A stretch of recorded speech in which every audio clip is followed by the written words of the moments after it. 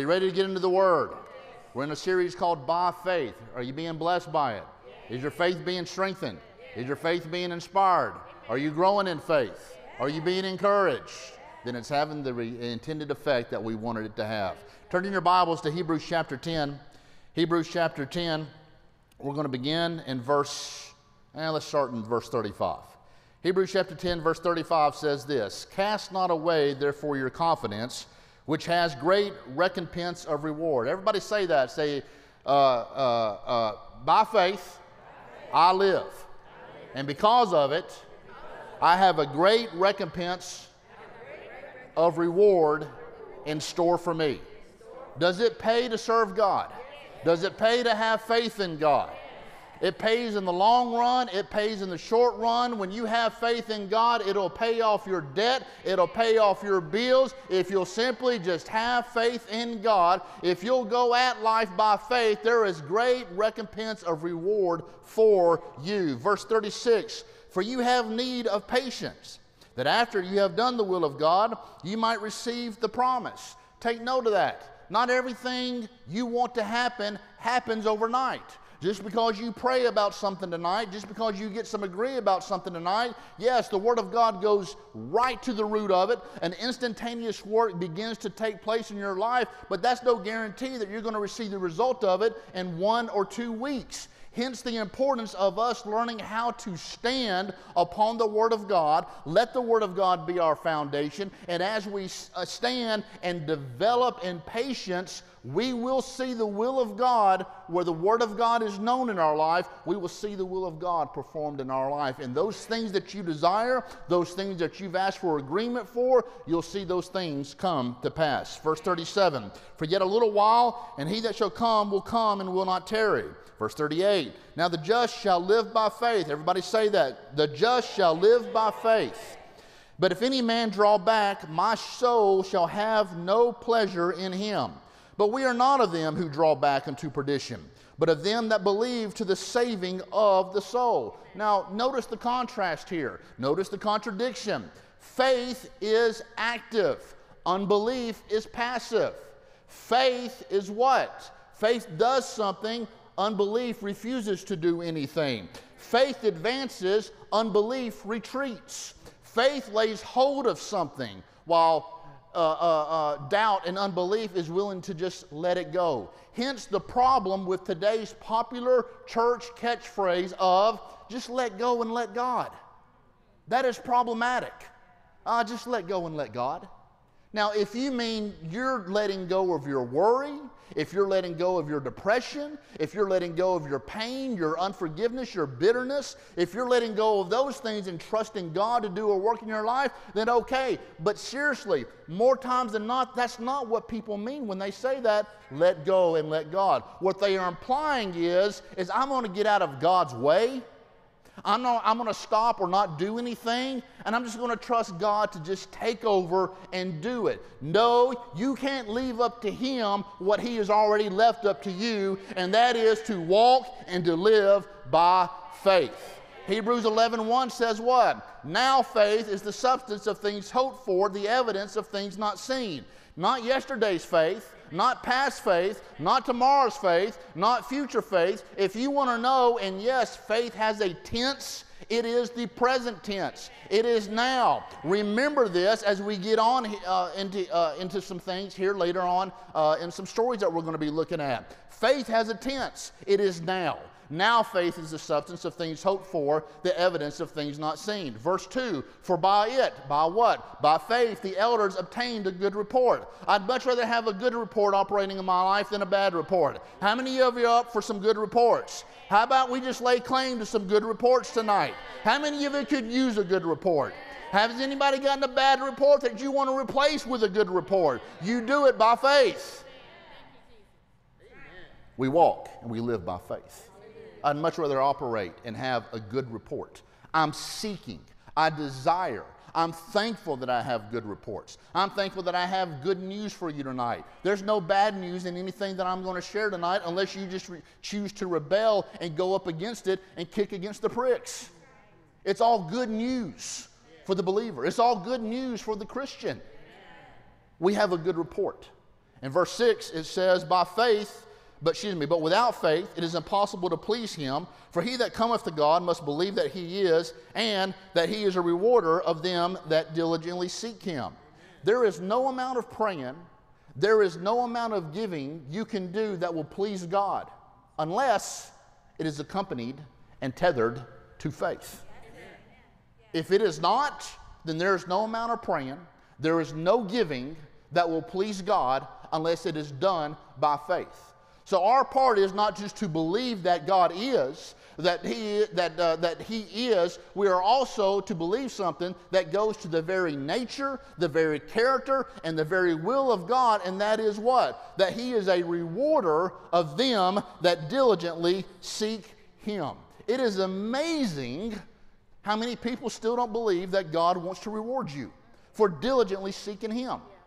They have problems when pastors, ministers, men of God, traveling ministers, the fivefold ministry, a lot of people have problems when they prosper because they're diligently seeking God. They get upset as a congregant. They get upset as somebody who's just in the church. But how many of you also understand the flip of that is also true? That pastors also have the opportunity. The fivefold ministry also has the opportunity to get upset when they see their congregation getting blessed and they're scratching their heads. Well, Lord, why are things happening here? Why are things happening in my life? No, God is not a respecter of people. If God will do it for a minister, He will do it for you. If God will do it for you, then He will do it for a minister. He will do it for a pastor. So we rejoice in other people's success. I rejoice in your success. Why don't you rejoice in those who things are going well? They have their own challenges. They have their own issues. But as long as you are doing things and they're in faith, you're in faith, guess what? You both end up with a good report. Now we keep on seeing throughout this the by faith Noah, by faith Abel, by faith Abraham, and we've gone all the way down. My dad has done a masterful job getting us all the way down to verse 30. Verse 30 of Hebrews chapter 11 says this: by faith the walls, stop right there, by faith. That clause will answer 1,001 questions in your life. By faith will answer 1,001 questions in your life. Well, how's this going to do? How's this going to come to pass? By faith. Amen. Why? By faith. When? By faith. Amen. Who? By faith. Where? By faith.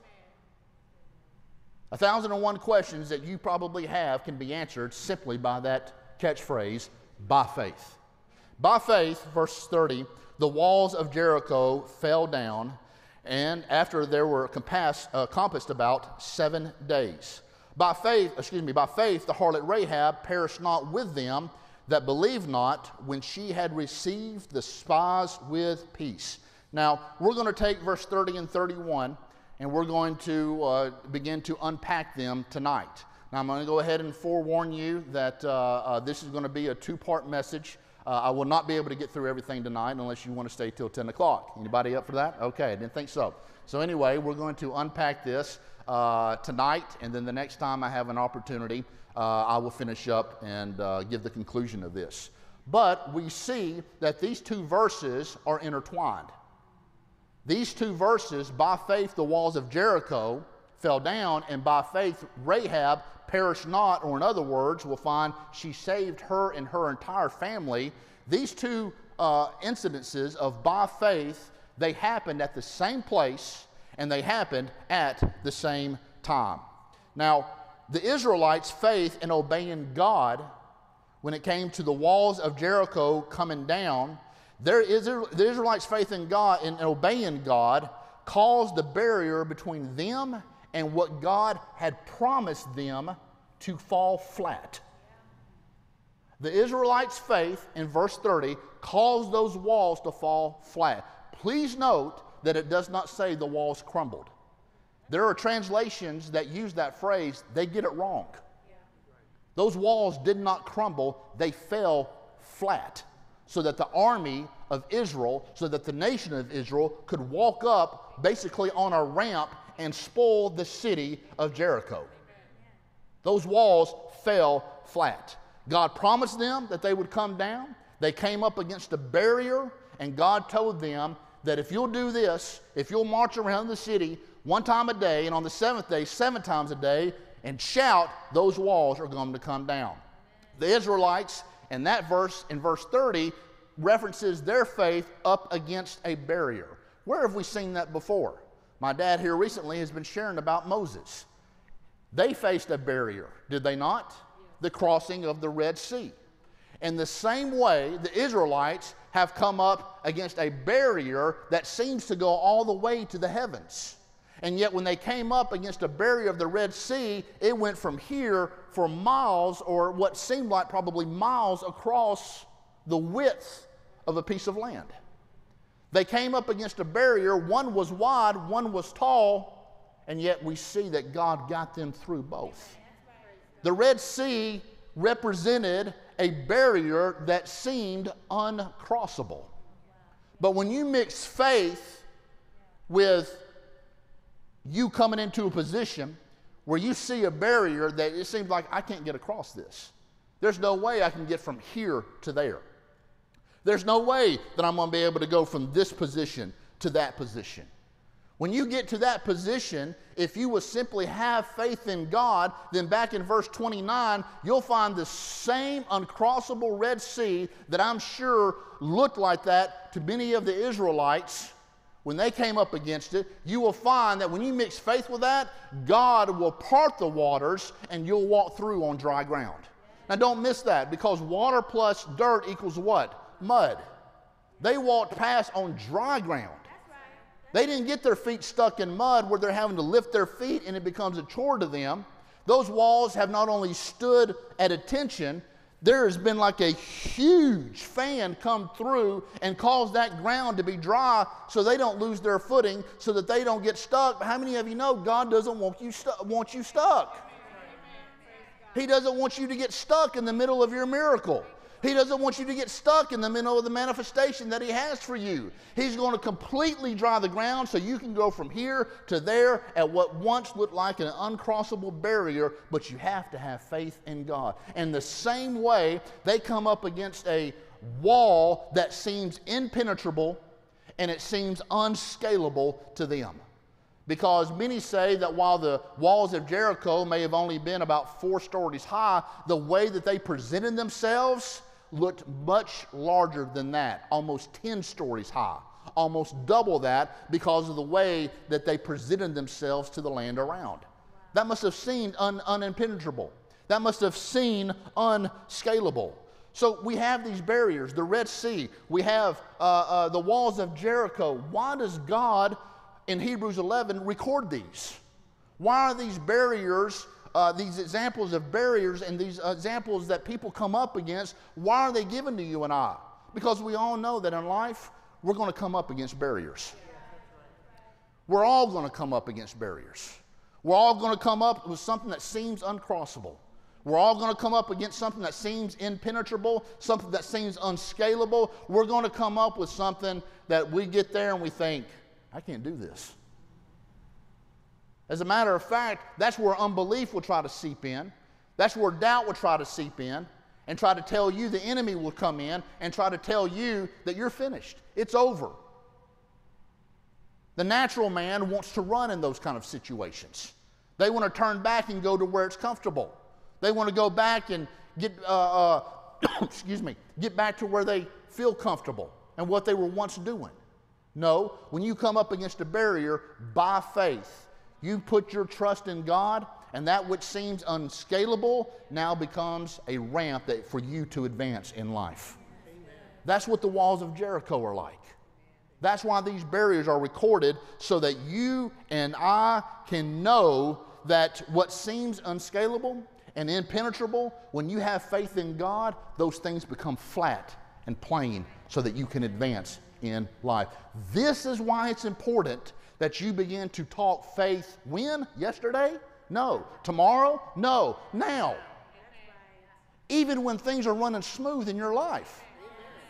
Even more importantly, when things are running smooth in your life. Don't just wait for the barrier to pop up. Well, now it's time to do it by faith. Now it's time to get in faith. No, when things are going so well, when your accounts are overflowing, when your family loves being around you, when you are healthy in body, when everything seems to be going right, no wrong in your life, that is still the time to continue to speak the Word of God. Why? Because when that barrier does present itself, you still need to be fully persuaded that what God started in you, He will complete in you, He will finish in you, and He will get you to the other side of that barrier. Start talking now. Whether things are good or whether things are bad, start talking faith right now. In verse 30, the nation of Israel by faith saw the walls of Jericho come down. In verse 31, in verse 30, you see an entire nation. You see Joshua, the leader of the nation of Israel. You see the leadership of the nation of Israel approaching this barrier by faith. But in the middle of this story, we see a woman by Rahab named Rahab the harlot. And in the midst of the Israelites going up against Jericho, this Rahab the harlot, by faith, perished not when everyone else was wiped out, according to the Word of God. She saved her and her entire family by faith. You got a corporation or a congregation that's operating by faith, they see a miracle. They see a barrier come down. And then you've got an individual over here that's just operating to protect her family. She does it by faith. Amen. Who is Rahab? The Bible calls her Rahab the harlot. Now I hope you don't call her that in heaven when you meet her. But a harlot is what? The Bible doesn't shade her career. The Bible doesn't shade her profession. A harlot is a prostitute. She is a woman of the night. And here she is, by faith, saving her and her family. That ought to speak volumes to you. That ought to say a lot to you. That it is amazing the places and the people whom you can find strong faith in. Well, I thought strong faith would, be accompanied with, such and such, their titles and all that kind of stuff. No, here's a woman of the night, a career path that many look down upon, everybody looks down upon, everybody would question. Here she is saving her family by faith. And yet you see strong faith in operation in her. That's why you can't just look at somebody and just, wow. They've got to have faith. They've got it all together.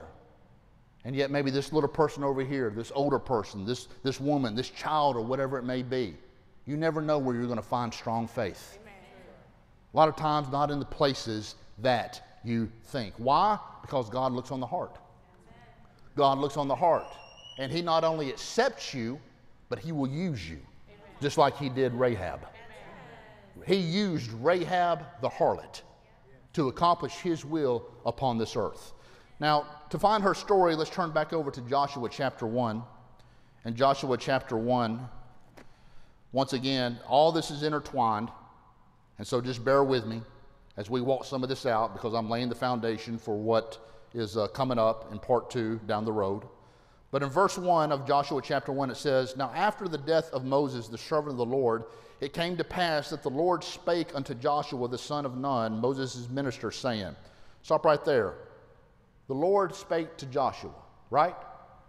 Remember that. The Lord spake to Joshua. The Lord God spoke to Joshua. So Joshua's at attention. He's listening to God. What does God say? Verse 2, "Moses my servant is dead. Now therefore arise, go over this Jordan, thou and all these people, unto the land which I give to them, even to the children of Israel." Verse 3, "Every place that the sole of your foot shall tread upon, that have I given unto you, as I said unto Moses." Verse 5, "There shall not be any man be able to stand before thee all the days of thy life. As I was with Moses, so I will be with thee. I will not fail thee nor forsake thee. Be strong and of good courage, For unto this people shalt thou divide for an inheritance the land which I swear unto their fathers to give them. Only be thou strong and very courageous, that thou mayest observe to do according to all the law which Moses my servant commanded thee. Turn not from it to the right hand or to the left, that thou mayest prosper whithersoever thou goest. This book of the law shall not depart out of thy mouth, but thou shalt meditate therein day and night, that thou mayest observe to do according to all that is written therein. For then thou shalt make thy way prosperous, and then thou shalt have good success. Have not I commanded thee, be strong and of good courage, be not afraid, neither be thou dismayed, for the Lord thy God is with thee, whithersoever thou goest. God spoke all of that to Joshua, saying, you're about to take possession of that which I swore to your fathers. That land of promise that I have been telling you about, that I spoke to Moses about, that your parents have been telling you about, you're about to go get that. And I want you to understand that as you go, yeah, you may face some things. You may face some armies. You may come up against some walls. You may come up against some cities. But guess what? Not a man will be able to stand before you. All you need to do is take courage and do not fear. That is so, so important. Why? Because we need to understand that every word that God speaks to us, whether it's through the Word of God, whether it's through someone ministering, it always carries meaning with it. So many times, we simply think that someone saying something to us is clearly or only communicating or conveying information or facts to us. No, that is not the way the Word of God is designed. It is not designed to just convey a thought or information to someone.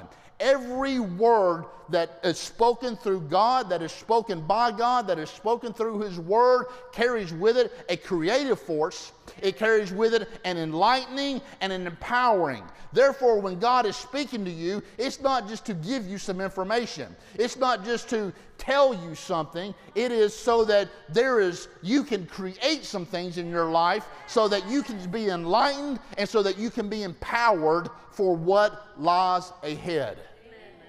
That's the power of God's Word. That's why you need to understand the power of your words. That your words, especially when you're talking to someone, when I'm communicating, when I am saying something, the hearer of that word, seriously and ultimately, is not just hearing information that I'm trying to pass along. There is an opportunity that when I'm speaking, I am creating something through the Word of God. By speaking, I'm bringing enlightenment or I'm bringing empowerment. That's the power of the Word of God. That's the power of your words. Right, wrong, good, bad, cursing, whatever it may be, your words always have an audience.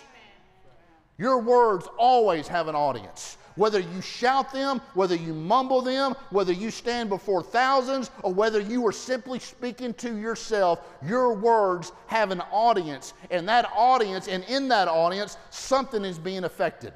Something is being created. Something is being enlightened. Something is being empowered. That's the power of your words. And that's what God has done right here. He is telling him some things. He's saying, look, I'm not just giving you some information. You're about to go create some things. Your eyes are about to be enlightened to the greatness of who I am. Some empowerment is about to come on you, and unlike anything you've ever seen. All you need to do is take courage. Do not be afraid, because when you come up against these barriers, no man will be able to stand in front of you. No one will. That's the word that Joshua took back to the people as they begin this journey to take what God had promised them. Your words are creative. Your words are enlightening. Your words are empowering. That's the problem with today's catchphrase. I'm just saying. Yeah, come on. I'm just saying. I'm just saying. Oh, I'm just passing along some information. No, you're not. You're creating something. That's right. That's right. You're bringing enlightenment. Yeah. You're empowering something. That's the strength of your words. God hasn't changed. Faith hasn't changed. We have to overcome fear. We have to overcome laziness. We have to take courage and strength and walk by faith. When you see giants and when you see the wall, that is not when you turn back. That is not when you retreat. Yes, your inclination may be to run. That's what they did in Hebrews chapter 10, verse 38, when it says they cast away their confidence. They drew back unto perdition. That's what they did. That's not what faith does. Faith advances. It doesn't retreat. When you throw your faith away, you're drawing back into perdition and you are retreating. That is not what faith does. Faith advances. Faith moves forward. And that is we find that retreating, that drawing back, that is what the previous generation that came out of Egypt, when God delivered them, that's the exact attitude that they had. They drew back. And because they drew back, they were not able to enter into the land of promise. They never got into it. An entire generation had to die off before they were able to step into it. All because they drew back. All because they grumbled and complained and got upset with God. They didn't use their faith. They weren't strong and courageous when it came to taking the promised land. They drew back. And the Bible says, don't be of them that draw back, but unto them of the saving of the soul. That's you and I. That's the attitude that you and I have. They backed off. They lacked courage when they should have been advancing. God told Joshua these things. And that sets up the story for now, Rahab, in chapter 2. Chapter 2 of Joshua, verse 1. And Joshua the son of Nun sent out of Shittim two men to spy secretly, saying, go view the land, even Jericho. And they went and came into an harlot's house named Rahab and lodged there. And it was told the king of Jericho, saying, behold, there came men in hither tonight of the children of Israel to search out the country. And the king of Jericho sent unto Rahab, saying, bring forth the men that are come to thee, which are entered into thine house, for they be come to search out all the country. And the woman took the two men and hid them, and said thus, there came men unto me, but I wist not whence they were. Stop right there. Rahab the harlot has immediately put her family in danger. Right there. She lied to the government. She lied to the king. She lied to the king's men. Her and her family are now in serious jeopardy. They are in peril. They are in imminent danger because of what she has just done. Traitorous. Where's the patriotism? Why are you hiding these men? Aren't we a people? Aren't we a nation? Aren't we the city of Jericho? She has put her family in imminent danger. In verse 5, and it came to pass about the time, and this is Rahab speaking, and it came to pass about the time of the shutting of the gate, when it was dark, that the men went out. Whither the men went, I wot not. Pursue after them quickly, for ye shall overtake them. That's a blatant lie. That's a blatant lie. So not only has she hid and done something treacherous and traitorous to her own country, she's now lied. But how many of you could say that she's got more issues than just lying? That may be one of her issues, but that's not all of her issues. She's a prostitute. She lies. She's not a person of the synagogue. Jericho, they worshiped idols. She worshiped false gods. As a matter of fact, a part of their religion was practicing prostitution and sex acts. She's got some issues, not just lying. But do you understand the revelation behind all that? That you don't have to have it all together. Amen. Praise God. That you do not have to have it all together. You do not have to have it all together to trust God. Amen. That He will accept you and he will use you if you just by faith trust him. You may have lied. You may have had a profession that is looked down upon. You may have done this. You may have done that. You do not have, people saying, well, when I get everything together, then I'm going to turn to God. I've got all these issues to work out in my life. No, you bring all your issues to God. Whether it's lying, whether it's cheating, whether it's disobeying, whether it's mismanaging, whatever it may be, you bring all your issues to God, and if you'll do it by faith and trust him, he will not only accept you, he will use you. That's the power of God's word, and that's what he wants to fulfill in your life. Verse 6, but she had brought them up to the roof of the house, meaning the men, the spies, and hid them with the stalks of flax which she had laid in order upon the roof. And the men pursued after them the way to Jordan unto the fords, and as soon as they which were pursued after them were gone, they shut the gate. And before they were laid down, she came up unto them upon the roof. Now, starting in verse 9, I'm going to do my best to expound this, but I really encourage you to pay attention to every single word that is written here. And she said, Rahab, Rahab said unto the spies, the men, I know that the Lord hath given you the land, and that your terror is fallen upon us all, and that all the inhabitants of the land faint because of you. Now, she said to the Israelite spies, I know. How did she know? How? They didn't have CNN, thank God. They didn't have Fox News. There's no newspapers even at that time. You don't have the Jericho podcast going on. You may have a town crier that is shouting out reports of this and that. How does she know these things? How does she know that the Lord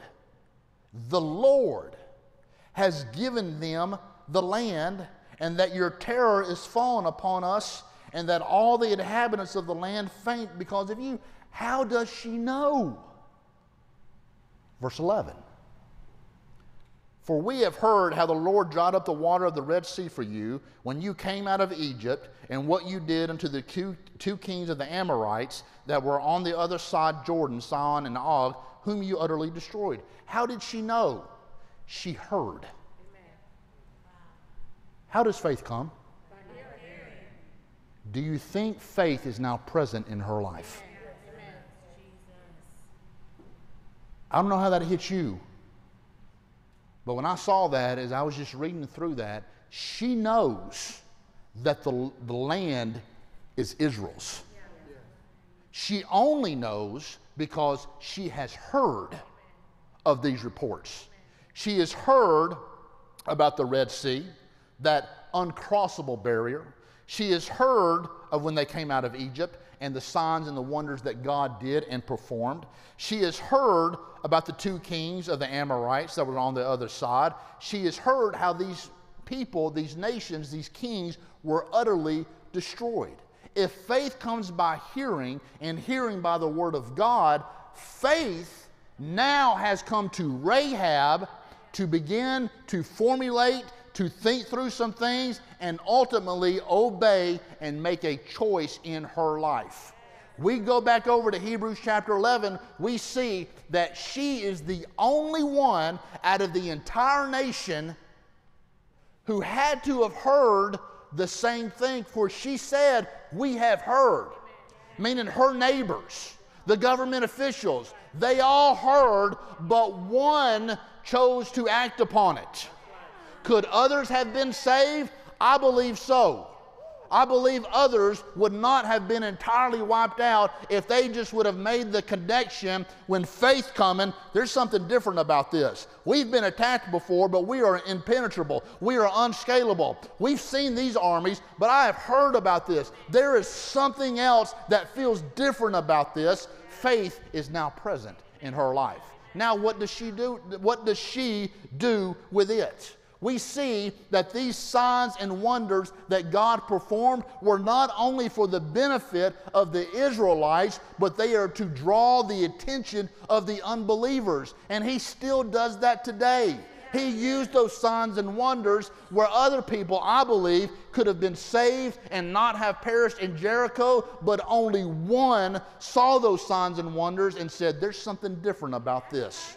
That's why when God does something in your life, it is of benefit to you, but it also can be a calling sign, a warning sign, or a calling card for others who are sinners, who are unbelievers, that need what you have and the opportunity to share that with them. Amen. Verse 11. As soon as we had heard these things, there's that we. For Rahab, there's the hearing of the word of God. As soon as we had heard these things, our hearts did melt, neither did there remain any more courage in any man because of you. For the Lord your God, He is God in heaven above and in earth below. Now think about that. As soon as we heard, our hearts did melt. Now a lot of translations say we fainted. We fainted. You know, we lost our courage. But actually, the next part talks about their courage. It says, neither did there remain any more courage to any man. I believe that a better definition of this is that when their heart did melt, because of the goodness of God, their heart did soften.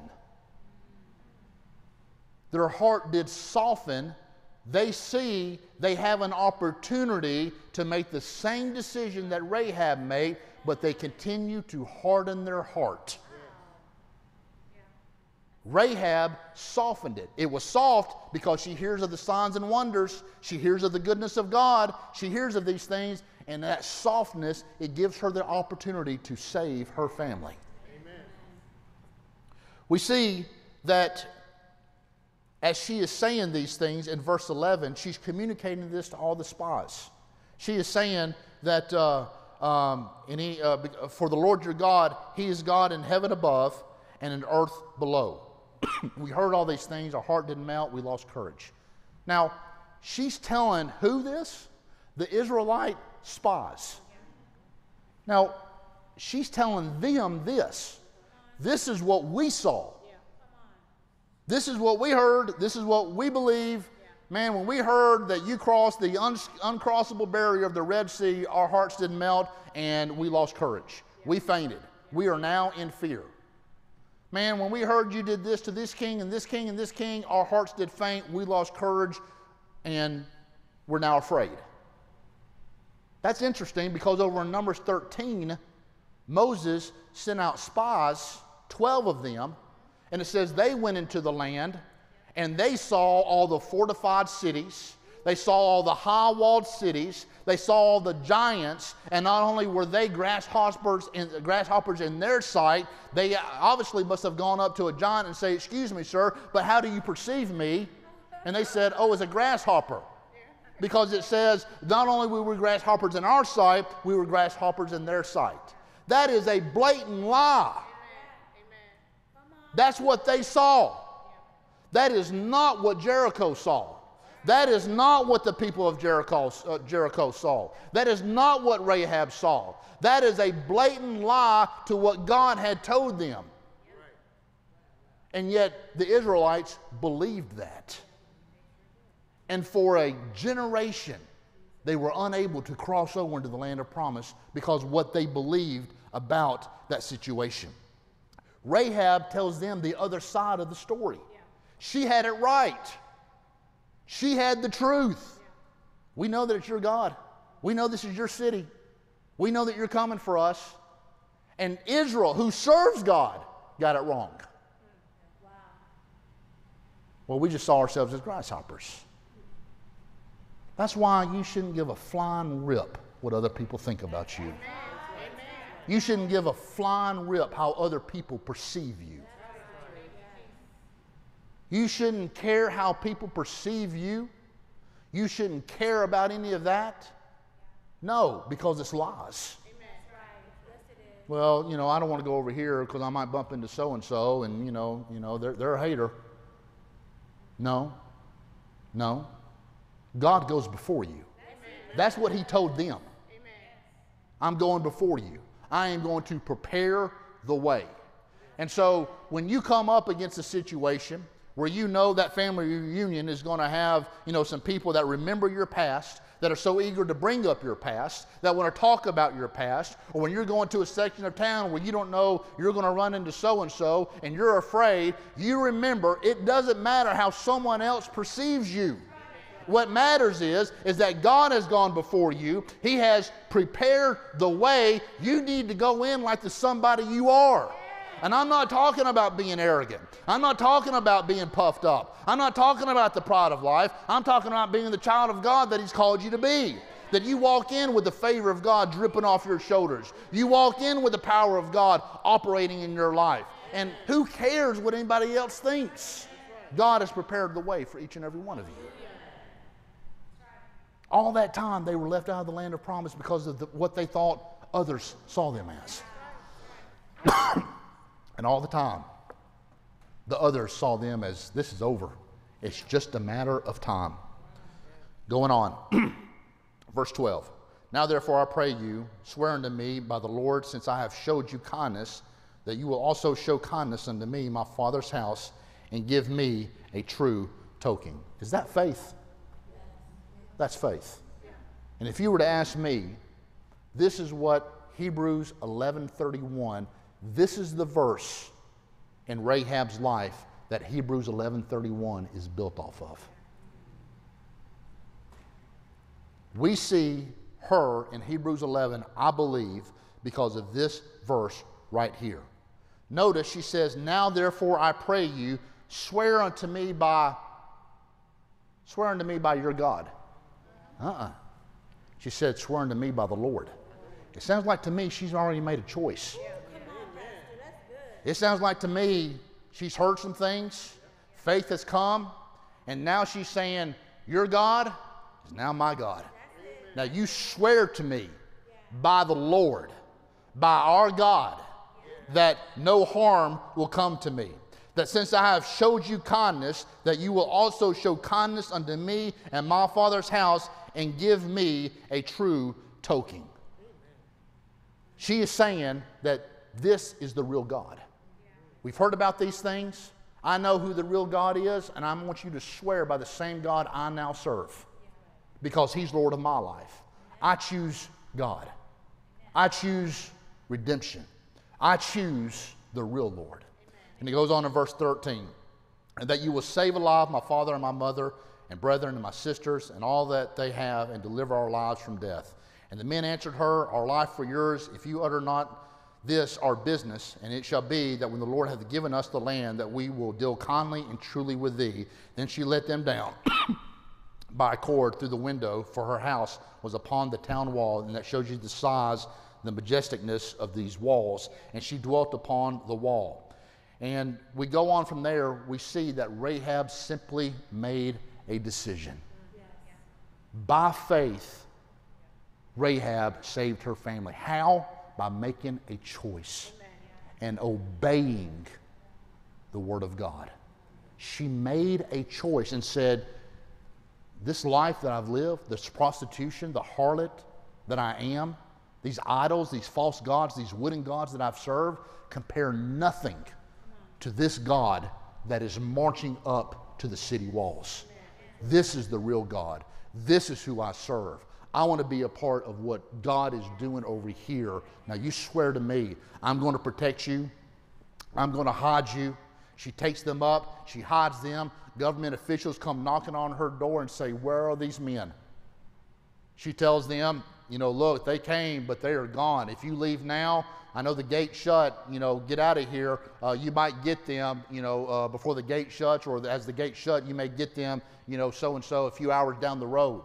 So they go, they don't find them, and the spies, after the government officials and the people leave, they come down, and Rahab has this conversation. And she talks to them by faith. These spies that these men were looking for, they come down, and Rahab talks to them by faith. Why? Because she's already talking about the things that have happened. She's already talking about the things that she is expecting to happen. That's what faith talks. Faith talks about what has already happened, regardless of what you feel in your body. Faith is already talking about the things that you are expecting to see. Why? Because of what God has already done. And that's the way that she is talking to them. She is saying, look, I protected you. I showed you kindness. Now you show kindness to me and my family. And she let them down a rope. And they said, look, we're going to give you this scarlet thread. You put this in your window. And we come up to Jericho. As long as you haven't betrayed us, then we will save you and your family. Now, if anybody in your family is outside your doors, then they are free game. But if anybody is outside your doors, that blood is on you. But if anybody in your house with that scarlet thread is killed, that blood is on us. And please understand the prophetic word that that scarlet thread represents in your life. Because God let down a scarlet thread that was soaked in the blood of Jesus, that is available for every sinner, that is available for every believer, so that them and their family do not have to perish. So what's the end game with Rahab? What happened to her? Turn over to Joshua chapter 6, and I'm just about done. Joshua chapter 6, verse 25. Now, we haven't even torn down the walls of Jericho yet, all right? We'll get to that later, how the walls came down. But by now, the walls of Jericho have come down, all right? And it says in verse 25, and Joshua saved Rahab the harlot alive, and her father's household, and all that she had, and get this, and she dwelleth in Israel even unto this day. Think about that. They're at the writing of that book, at the writing of this, Rahab was a part of the nation of Israel. Even unto that day. She was not a Hebrew. She was not an Israelite. She got adopted into that covenant and in that family, and now she had the same protection and the same provision that those Israelites had, even to that day, because she hid the messengers which Joshua sent to spy out Jericho. Rahab and her whole house were saved because of that by faith moment. Now, by faith, it's a choice. It takes obedience. Turn over to James chapter 2. This is the last scripture. But in James chapter 2, we're all familiar with this verse. You can probably even quote it. James chapter 2, verse 26 says this, for the body without the spirit is what? Dead. So faith without what? Works is dead. Some translations say, so faith without what? Corresponding actions is dead.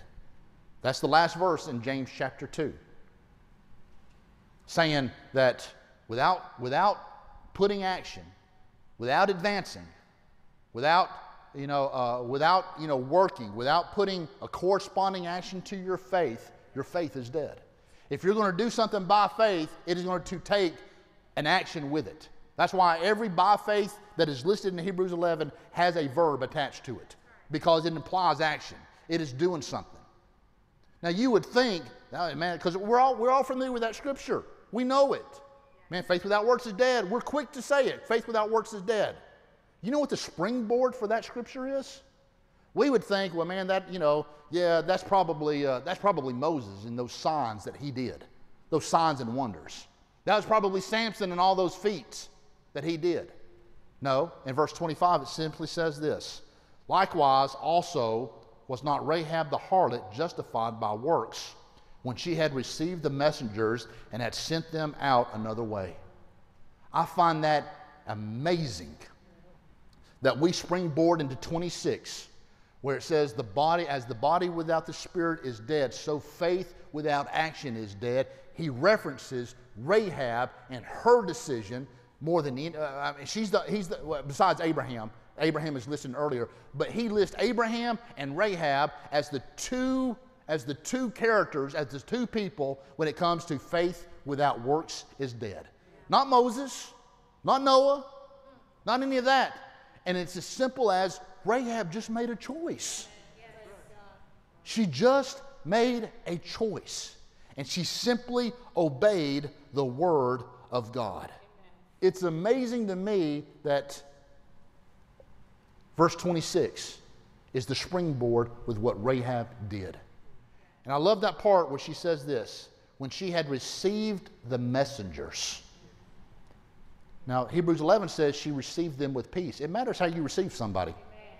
It matters how you receive something. It matters how you receive the Word of God. Well, that's not what I was wanting to hear. Well, you're not in peace already. David, your peace is disturbed. Receive the Word of God with meekness. Receive the Word of God with peace. She hid these messengers. She hid the message that God had spoken to Joshua that was being carried out by these two spies. What does Psalms 119 verse 11 say? She hid these messengers. She hid and protected the message that God had delivered into the nation. Psalms 119:11 says, "Thy word have I hid in my heart, that I might not sin against thee." Oh, we need to hide the Word of God in our heart. We need to hide the message of the Word of God in our heart. Just like Rahab hid those spies, protected the Word of God, so we need to protect the Word of God, what He has spoken through others to us, what He speaks to us on a daily basis. Why? Because when you come up against those barriers, by faith, you can make a choice, you can obey, and you can save your entire household while everyone else is out there perishing and being wiped out. Can you say amen? By faith, Rahab perished not. Amen.